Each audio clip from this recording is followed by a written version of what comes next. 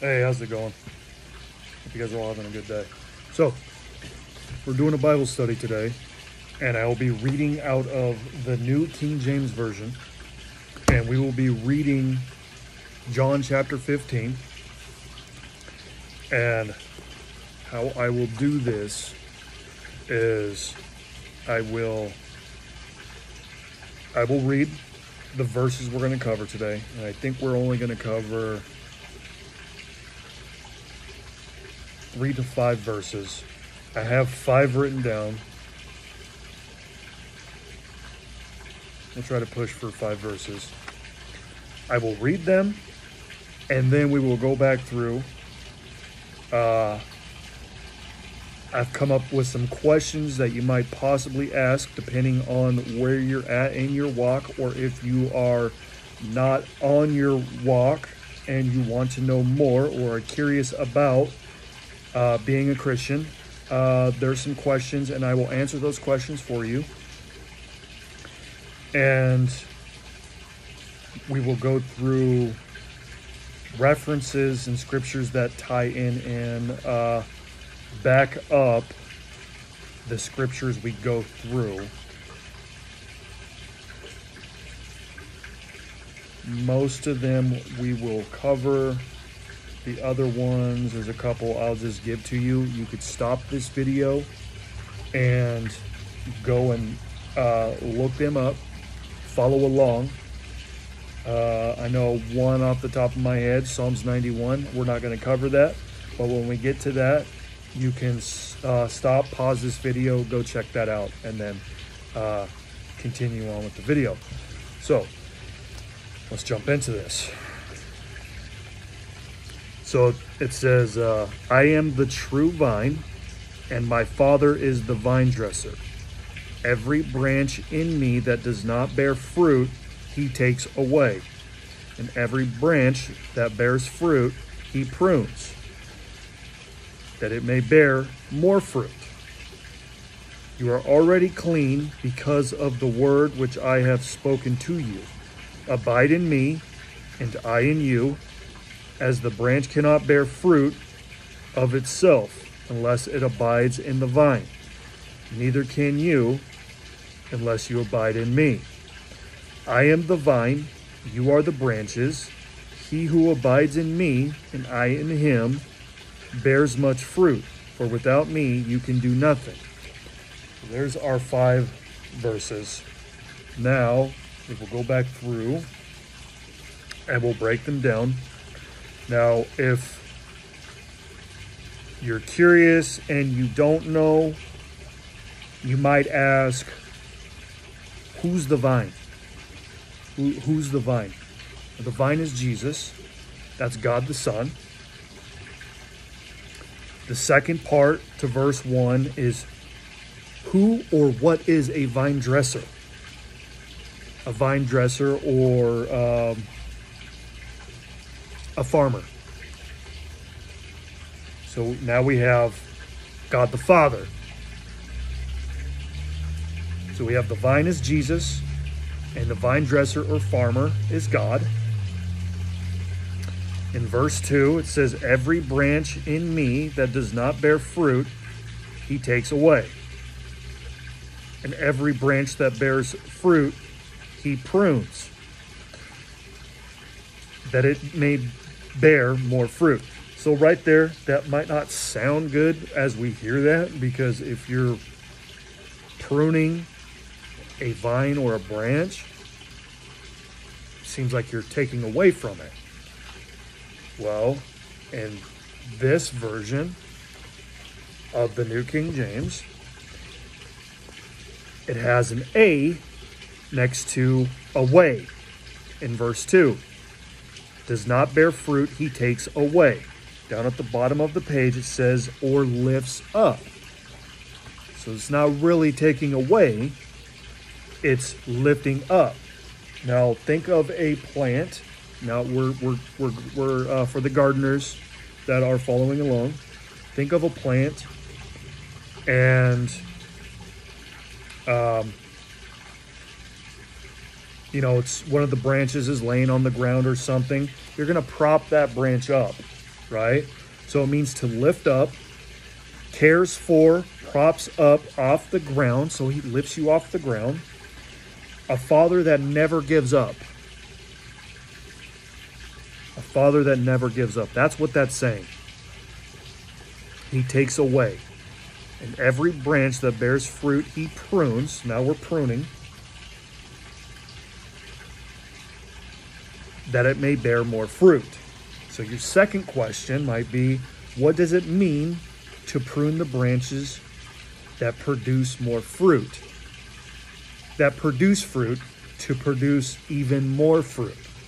What does that mean? So if you actually look that up, it says it improves the health of a branch. It stimulates growth. So it produces more and larger fruit. And you control the size and shape of the vine or plant. And it's for aesthetic purposes, to create a desired shape or look. Now, Jesus speaks in these parables so he can relate to the people at these times. You know, we're talking about farmers and herders, people that, you know, that was a way of life. That's what they did. People, you know, the Sermon on the Mount, people were can relate to the stuff he was talking about because they're woodworkers. You know, they're farmers and herders and stuff like that. That's how he spoke, so people can relate and understand what he's saying. So,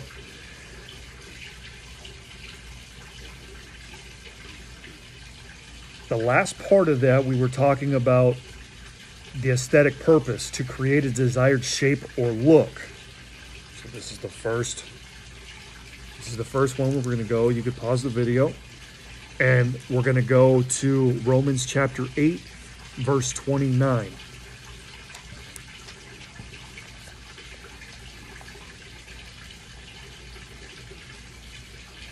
Now it says, "For whom he foreknew, he also predestined to be conformed to the image of his Son, that he might be the firstborn among many brethren."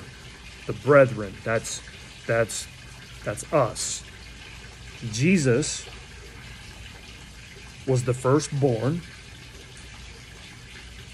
you know, of all of us brothers and sisters.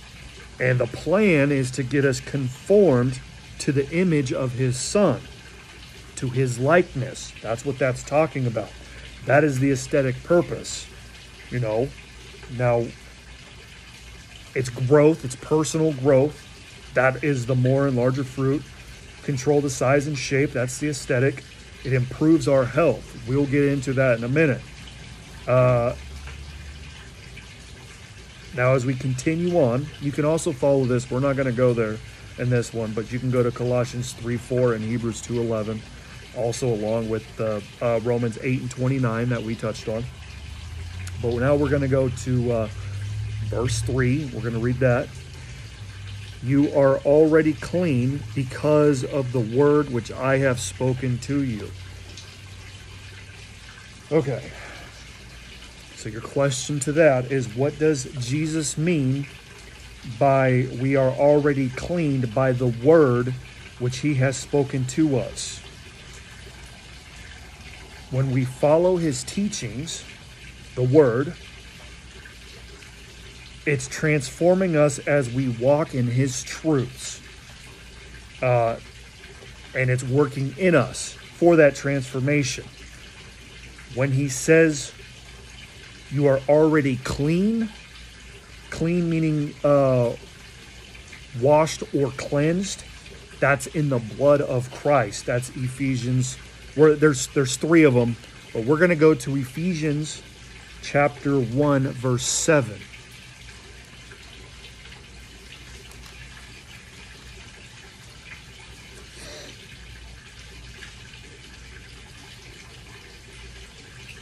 "In him we have redemption through his blood, the forgiveness of sins according to the riches of his grace." So we're talking about being cleansed. We have redemption, you know, Romans 3 and 23. We're all sinners. We all fall short, but we have redemption. And according to the riches of his grace. So it's by God's grace. And what Jesus did for us. Now there was a second part to that, which we will get into. Another part to that, which we will get into. So we are cleaned by the word which he spoke to us. When we follow his teachings, the word, and it's transforming us as we walk in his truth. So that transforming part, if we go to Romans, this is where you pause the video. If you go to Romans chapter 12 verse 2, it says, "And do not be conformed to this world, but be transformed by the renewing of your mind, that you may prove what is that good and acceptable and perfect will of God." So that is the will for our life. Okay. Now, being cleansed. If we also go to Psalms 23, verse 2 and 5. It's only 6 verses. I recommend reading it. In verse 2 it says, "He makes me to lie down in green pastures. He leads me beside the still waters."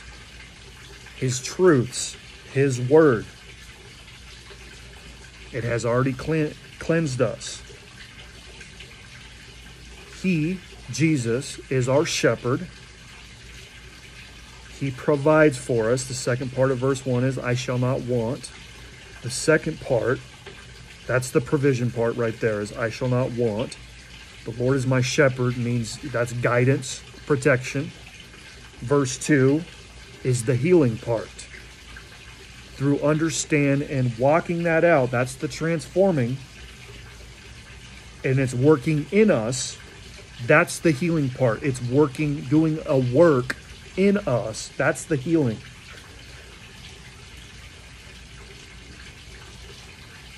Okay. Now think of anxiety and depression, what that does to us, being separated from the Father. Okay.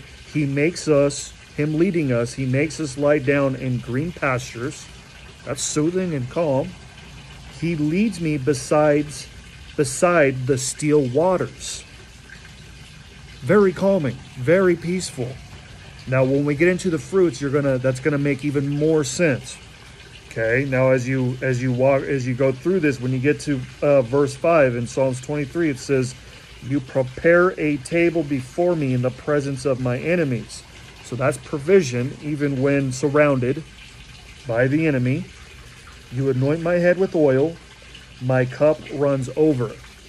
How can you have anxiety and depression if your cup is already full with the word? If your cup is already full of the word and you're abiding in him, which we'll get into in a minute, that means you're overflowing. My cup is overflowing with God's love, his peace, and his joy. You know, there's more. We'll get into that as we get into verse 4 and 5. Now, let's actually go back to John and read verse 4. And it says, "Abide in me." So there's the word again. "Abide in me, and I in you. As the branch cannot bear fruit of itself unless it abides in the vine, neither can you unless you abide in me." So those are instructions right there. Plain as day instructions. Now, the word abide. Now, like I said, Psalms 91, you can go read Psalms 91. You can pause right now and read. It's a promise. Promises to abiding. But the actual word abiding, there's a definition in the Bible. There's probably quite a few, but one that really stands out is in Acts chapter 11, verse 23. And it reads, it's Barnabas, and it's the second part of this. When he came and had seen the grace of God, he was glad, and encouraged them all that with purpose of heart they should continue with the Lord. So right there, you're dwelling in the Lord. You're abiding, to remain connected to Jesus and his teachings. It's what we just read, following his teachings that we read in verse 3. And without the vine, the branch is nothing. It's a committed relationship. So, verse 5. Jesus is going to explain everything we just read, and the foundation of everything was in verse 2. But now he's going to explain everything we just did in verse 5. And it says, I am the vine. So he says right there, I am the vine. You, us, are the branches. He who abides, dwells, that committed relationship, remains connected to his teachings that we followed in verse 3. He who abides in me and I in him bears much fruit. So he tells you about the fruit that was talked about in verse 2. He explains you're now producing fruit. That's how you produce fruit.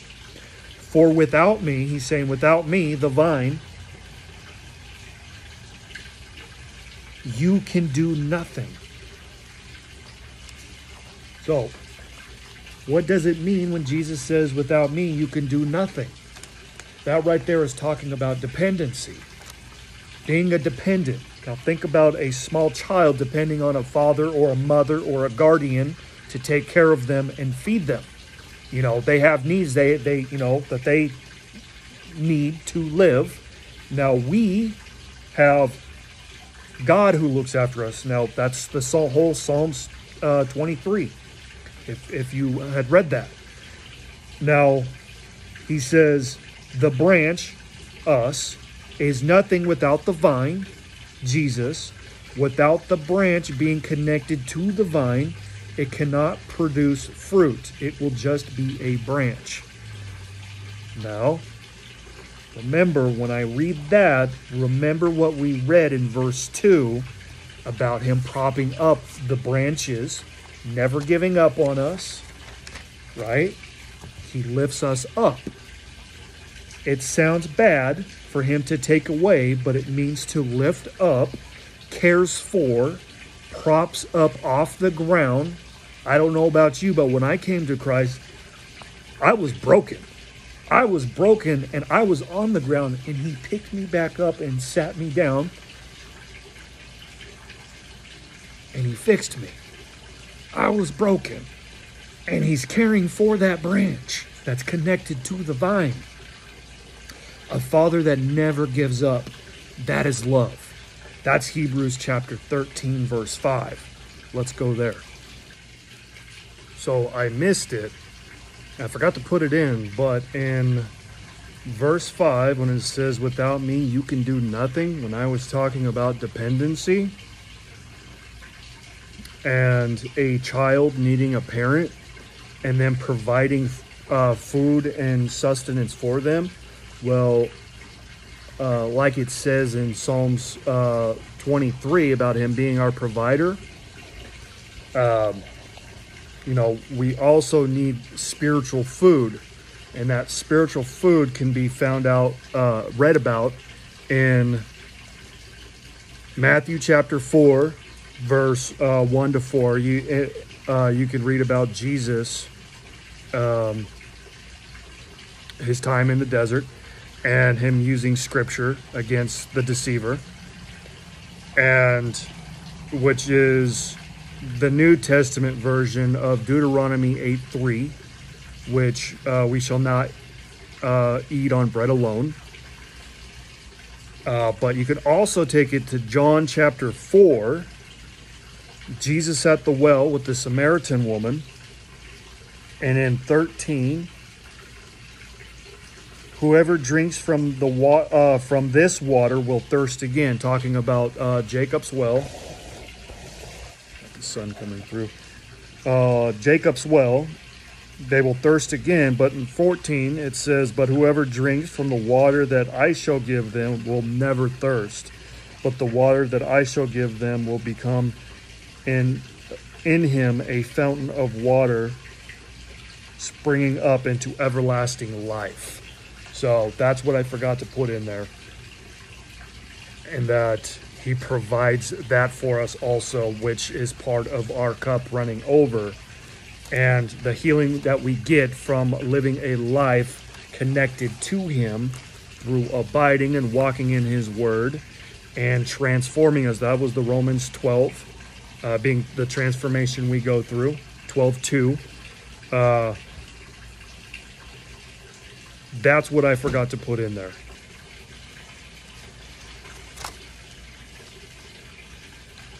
In Hebrews chapter 13, verse 5, it says, let your conduct be without covetousness.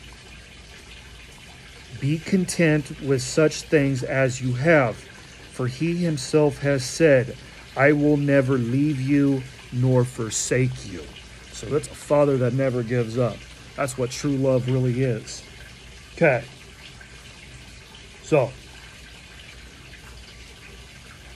in verse 5, we have Jesus saying, I am the vine. We are the branches. In verse 1, we found out that God the Father is the vine dresser or the farmer. But it's talking about fruit. The fruit that was discussed in verse 2 now is being talked about again in verse 5. Now let's actually go to Galatians chapter 5.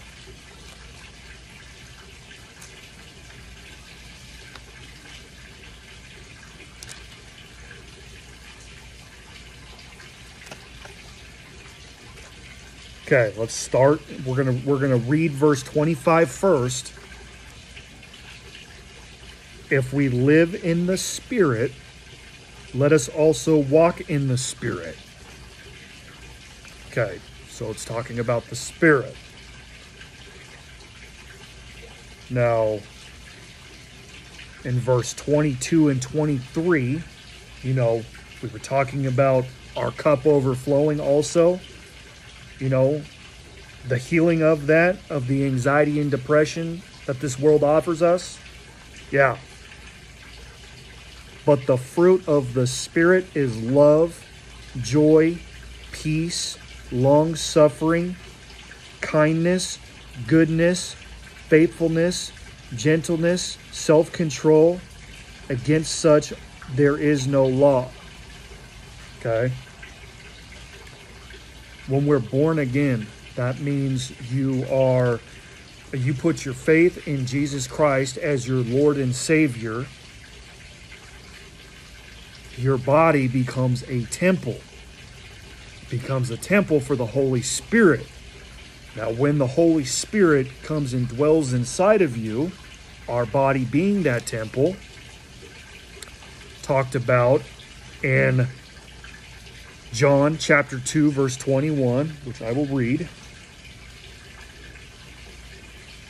But he was speaking of the temple of his body. So actually, if we go back, Jesus answered and said to them, destroy this temple, and in 3 days I will raise it up again. Then the Jews said, it has taken 46 years to build this temple, and you will raise it up in 3 days. Talking about the death, the burial, and resurrection of Christ. And Jesus was talking about, but he was, in verse 21 it says, but he was speaking of the temple of his body. So our body, you can also read this in 1 Corinthians chapter 6, verse 19 and 20, which, let's actually go there real quick.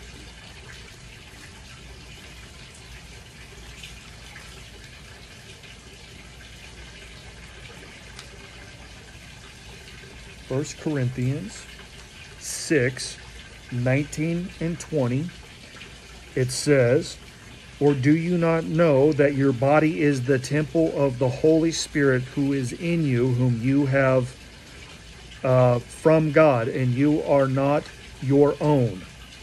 So we were purchased. So we have Galatians 5:25, Galatians 5, the fruits of the Spirit, which is a part of our cup running over, the love, joy, and the peace, which gives us, when our cup's overflowing and we're walking in that Spirit, producing those fruits in our lives, that's the characteristics that we gain from that, being in the likeness of His Son, Lord Jesus. We don't have any room in our cup for anxiety and depression. That's healing. Now, 23 minutes. We're going to stop right there. We'll find out in verse 6 in the next video I do. Probably do like 6 to 9, so it's not going to be a 5-minute video. But Ephesians 1:7, when we read that, the other verses to that, the cleansing is Revelations 1:5 and Hebrews 9:14. But I hope this was a blessing. I hope you learned something. This has definitely been a blessing to me. God is good all the time. He loves you. I love you. Peace out.